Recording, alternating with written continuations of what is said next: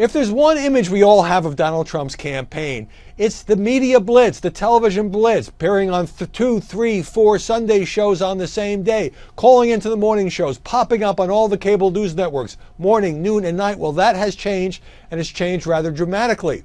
In part because Trump has wanted to change, but also because there is a strong faction, an increasingly influential faction within his campaign, my sources say, that want to limit his television exposure, that is worried that it is too risky for him to be constantly giving interviews, that he may make mistakes, that he may wander off message, that he may prolong distractions rather than keeping the focus on Hillary Clinton or bringing jobs back or bad trade deals or whatever it is the campaign wants to emphasize at that moment. And so we did some research and found that if you look at the last several weeks, Trump has done numerous appearances on Fox News and Fox Business. He's appeared pretty regularly with Bill O'Reilly, Sean Hannity, Fox and Friends, but Trump hasn't appeared at all in recent weeks on CNN. He hasn't appeared at all in recent weeks on MSNBC, including Morning Joe, where he used to be a regular, but where he's now quite angry with Joe Scarborough and Mika Brzezinski.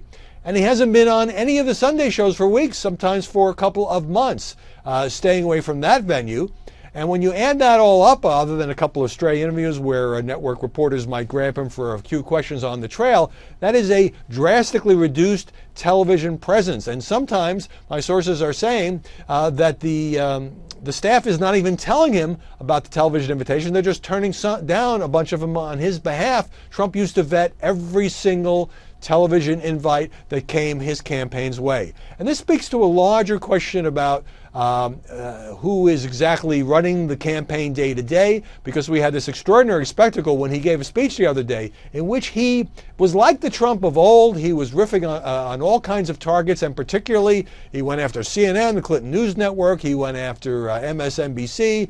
He went after Chuck Todd, the host of Meet the Press, Sleepy Eyes Chuck Todd, he calls him.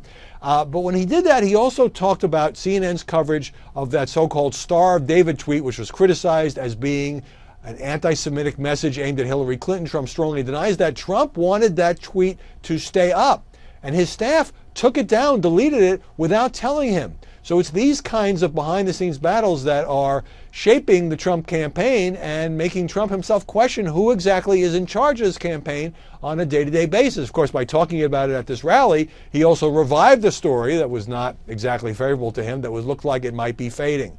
So we see the Trump campaign entering a new phase now, more careful about media appearances, more back and forth with the staff, which sometimes does things that Trump has not approved or does not agree with. And yet the inner Trump comes out when he gives one of these rally speeches where he just sprays all the targets he wants to spray. That's not exactly how you would do it if you were telling him, hey, read the speech off the prompter and stick to topics A, B, and C. But I don't think you can really do that.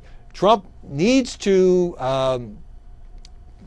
be Trump in his view. He needs to be on the attack, picking fights, even when those fights prolong stories that are not favorable to him. So this is the new emerging image of the Donald Trump campaign, and that's why you are seeing him far less in television interviews.